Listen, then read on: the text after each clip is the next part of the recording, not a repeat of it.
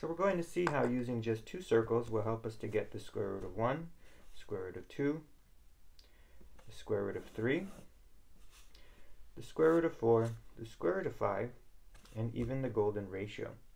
So let's take a look at how we do it. I wanted to take some time to look at the Vesica Pisces, or the Vesica Pisces, depending on how you pronounce it. It's really quite an interesting design. It would allow you to be a master builder and create very important proportions in geometry and design. We start by drawing a circle, and we're going to draw another circle of the same size, only we're going to put the center here on the edge of the first circle. Now, if I had started with a line here, what we would be doing would be cutting that line in half and making 90 degrees. So we use this construction to make a perpendicular bisector. We use the two circles, or the pieces of two circles, to find the middle of a line and cut it in half at 90 degrees. So let's look at some of the proportions and the math we have so far here. We can call this 1 from here to here as the radius, and if we connect from here to here, we also have a radius of 1, and from here to here we also have 1. And so we know this is a regular triangle where this side, and this side are all equal because they're all the radius of a circle, and the radius, any radius of the same circle, is equal to the same amount, or congruent. So being that we cut this in half, this is going to be 30 degrees and 30 degrees because we have 60, 60, 60 for a regular triangle. So for a moment I'm going to cut the proportions in half. So instead of calling the radius 1, we're going to call it 2, 2, 2, 2. And so then this will be 1 and this will be 1. But this radius here will be twice as big. And so many of you might know the 30, 60, 90 ratio, where you have the small leg and the hypotenuse are a ratio of 1 to 2, or the hypotenuse is double the small side. So this side in the middle here, from here to here, we can calculate the value. If we call it x squared plus 1 squared equals 2 squared, using the Pythagorean theorem. X squared plus 1 equals 4. And if we subtract 1, x squared is 3. And x is equal to radical 3. So the proportion we're looking at here is radical 3. And again, many of you might be familiar with that proportion of a 30, 60, 90 triangle. 1, 2, radical 3. Now, again, we can double it, so we could make this amount, the radius is 1, which would make double this, radical 3. So let's give us some color to talk about it a little bit more easily. If our starting radius was 1,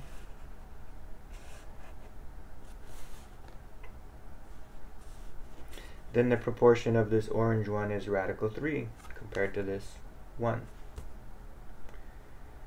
So there are a few other things we could take a look at. We're going to go ahead and make a square.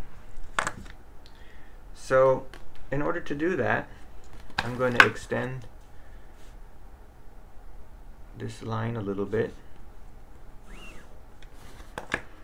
and I'm going to make equal markings to the center here to here.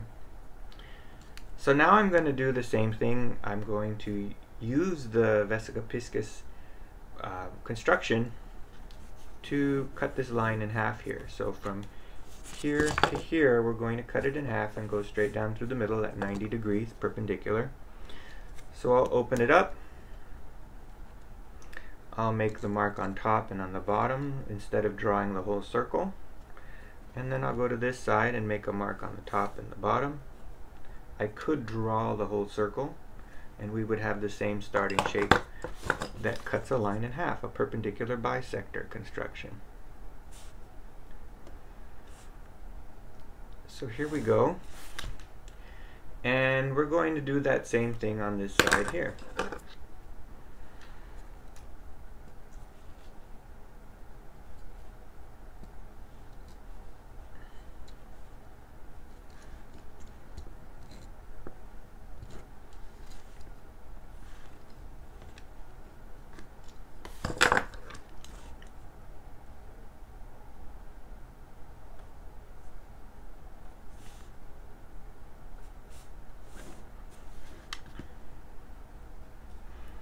Now we want to make a square, so we're going to take a look at this greenish turquoise line, and we're going to measure the same amount, which is up here on the very top of the circle, because we're using a radius.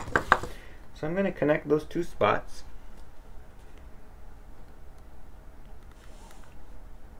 and we now have a square. Again, if we consider this turquoise line as 1, then what we could do here is we can draw this line from here to here, and we will see that it has the proportion of radical 2. So let me get another color here. Let me get red. Now we want to use some math to show the proportions of this red line. Well, if this is 1 and this is 1, what we can do is use the Pythagorean theorem again. We have 1 and 1, and we want to find that red line would be x. 1 squared plus 1 squared equals x squared. We square root it. X equals radical 2. So we have the proportion of radical 2 here, radical 3 here, and we can continue. And before we find radical 5, I just want to point out that we actually have a few interesting proportions. Here's 1. Well, 1 is the same as radical 1. Square root of 1 is 1. We have radical 2, which is in red. And then we had the orange line, which is radical 3. Well, if this blue line is 1, or the turquoise, then double that from here to here is radical 4. So far we have the proportions of radical 1, radical 2, radical 3, radical 4. So the diameter would be double, and the square root of 4 is 2. And so let me use this purple here to demonstrate square root of 4. Now we want to demonstrate the square root of 5 and then get phi, or phi, the proportion of the Fibonacci spiral. So if we connect from here to here, we're going to have the proportion, using this half of the radius is 1, we're going to have radical 5. So when we double it here, we'll have radical 5 in proportion to the whole radius. Let's show you. So if this was 1, which was half our radius, then this one here is double that. We can demonstrate with our compass. If this is 1, then we have 1, 2. 2 times the length. So again, we could use the Pythagorean theorem, where here we have 1 and 2, and we can find that pink line is x. 1 squared plus 2 squared equals x squared. 1 plus 4.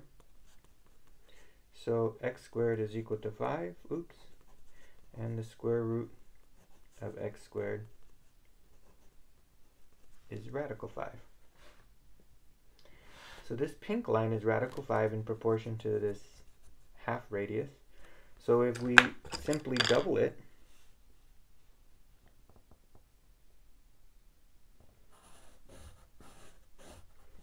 now that will be square root of 5 in proportion to the original starting radius.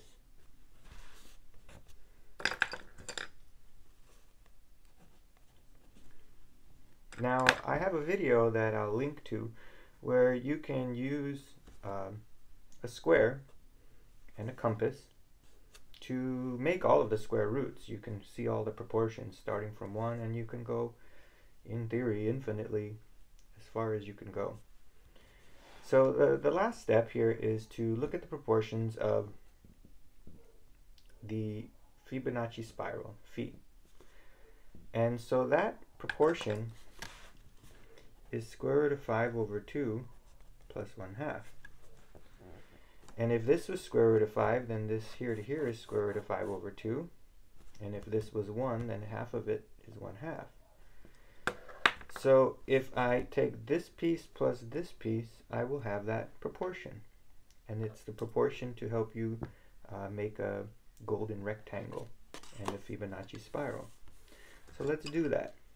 I'm going to take the length of square root of 5, the pink line, and I'm going to use my compass to mark it here. So from here to here is square root of 5 over 2. Since this whole thing was the square root of 5, half of it is square root of 5 over 2. Now if we add this piece here, if the whole thing is 1, then each one is 1/2. This plus this together will make square root of 5 over 2 plus 1/2. So that'll be the final proportion we look at here.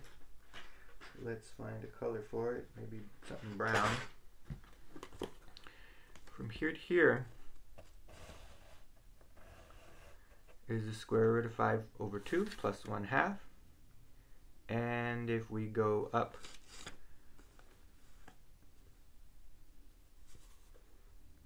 one radius, we could draw a Fibonacci or a golden rectangle. So I'm going to cheat a little bit, and I'm going to use my 90-degree ruler here. And I'm going to go straight up.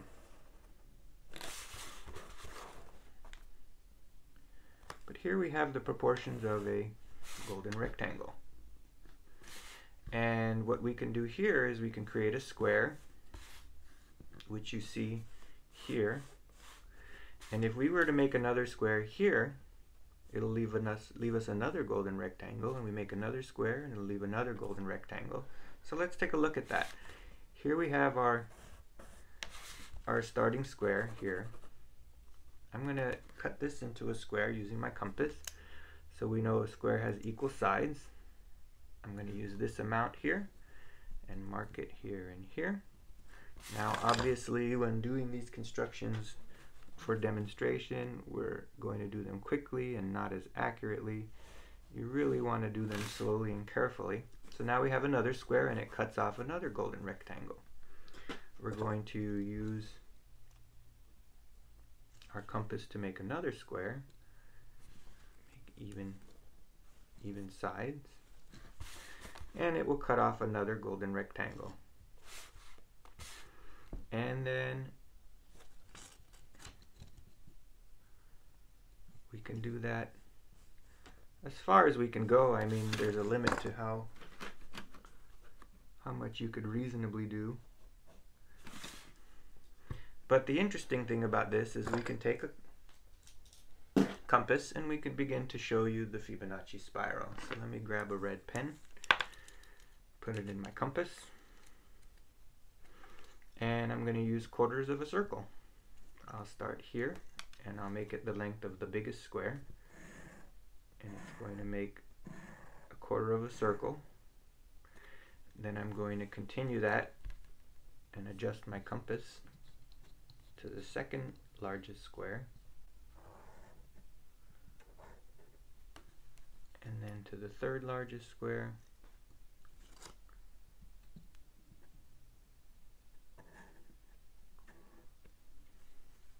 and I actually made the square in the wrong position, but I could still use the proportions here.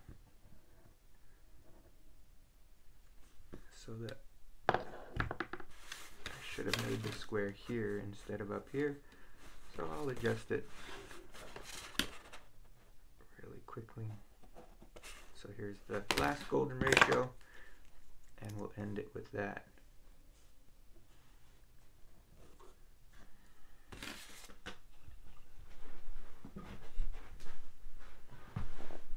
So we have a really cool ability to use just two circles to find some very interesting proportions. Again, the Fibonacci spiral, it is 1.618, and it's an infinite decimal represented by the symbol phi or phi. It helps us to build the golden rectangle, create a Fibonacci spiral, and it's even a number that's found in the pentagon. The proportions of a pentagon have the same ratio.